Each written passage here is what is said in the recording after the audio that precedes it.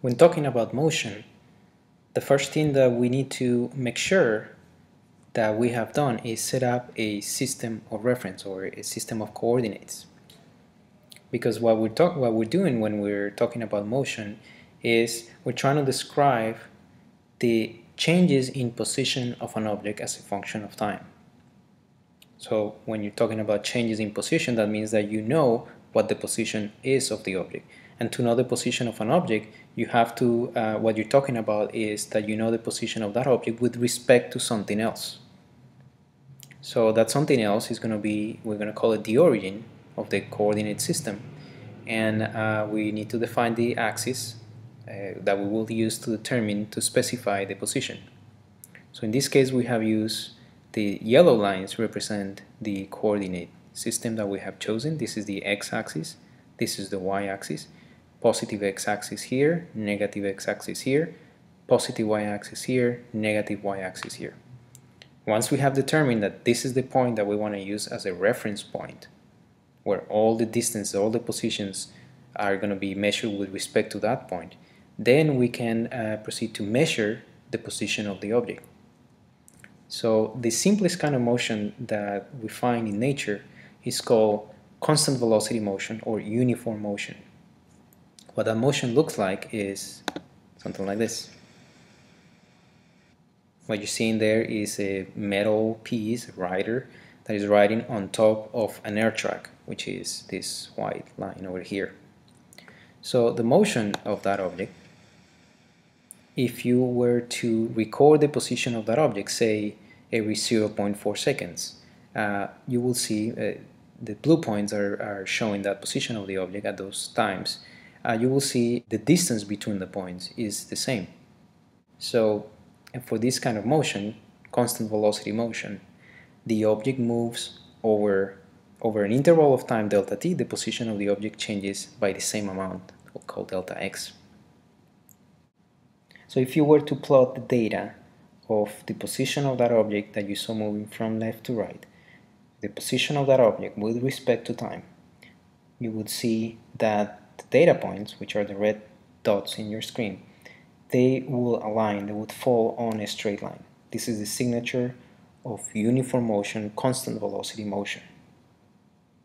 The fact that it is a straight line tells you that there should be a linear relationship between the position and the time. We're going to write that linear relationship in the following way. If you take 2 points, any 2 points you can choose as your initial point and your final point. If you take 2 points, say this one and that one, the position of the object at the initial time, let's call it x sub I, and the position of the object at the final time, let's call it x sub f. Then x sub f can we obtain from x sub I by adding this distance, delta x, well, a delta x divided by rise divided by run, or you're calling delta t the difference in time between those 2 points. Rise divided by run is the slope.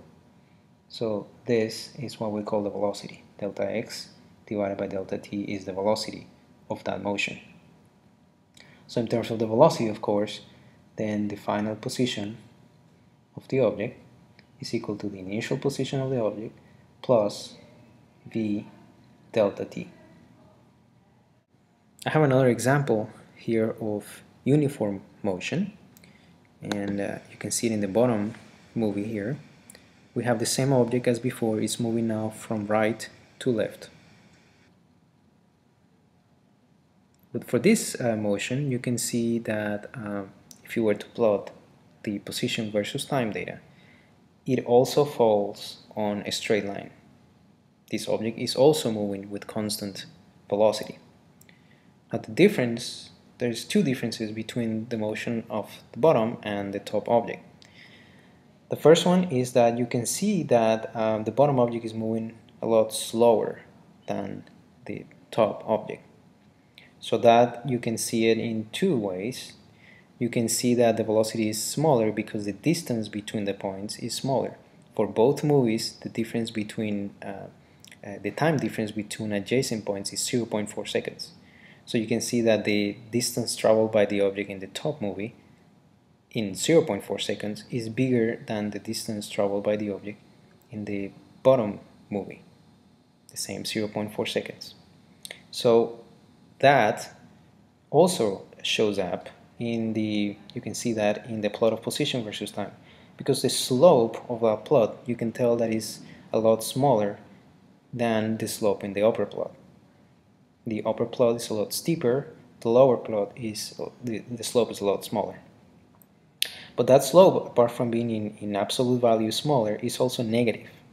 It's sloping down as opposed to sloping up in the upper plot. The fact that the motion is sloping down means that your velocity is negative. That motion for the lower movie is described by velocity that is negative.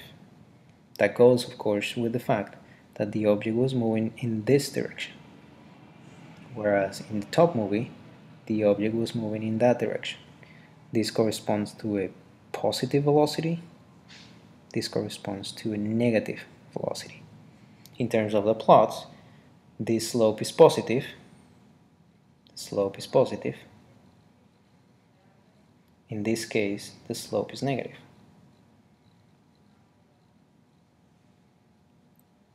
Again, for both motions, the velocity is a constant. Notice also that this can be a source of confusion for some people, which is that the velocity for the upper motion, when the object is here, it is positive when it is in the negative x-axis, but the velocity is the same when it is in the positive x-axis. The absolute value, the value of the position of the object, does not determine the velocity. It is the difference in position what determines the velocity. Sometimes people write an equation like this. This is incorrect. The velocity is not defined as position divided by time. Velocity is defined as difference in position divided by time. If it was velocity equals position divided by time, then you will get different velocities when x is negative and when x is positive. You will get in one case negative velocity, in the other case positive velocity. That is not the case. The velocity of the object is the same regardless whether it is in the negative x-axis or in the positive x-axis, if the object is moving with constant velocity. If you want to find out what is the value of the velocity, if you want to make a measurement and figure out how much is the velocity of that object, you would take 2 points.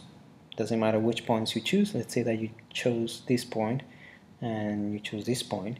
This is going to be your initial point, because as at the earlier time, this is your final time. So you're going to call this your final position. This is going to be your initial position. And what you would do is you would take the difference in position to find the velocity. You would take the difference in position, which you call delta x.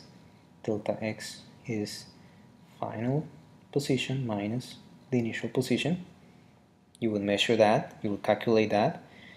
For this particular plot, we know that it's going to be a negative number because the final position over here is less than the initial position. And you would measure delta t. Calculate here how much is delta t for the 2 points that you chose. So delta t is t final minus t initial. Delta x is x final minus x initial. And your velocity, therefore, will be calculated by taking delta x and dividing by delta t. And that would be your velocity, the velocity of the object that you are measuring.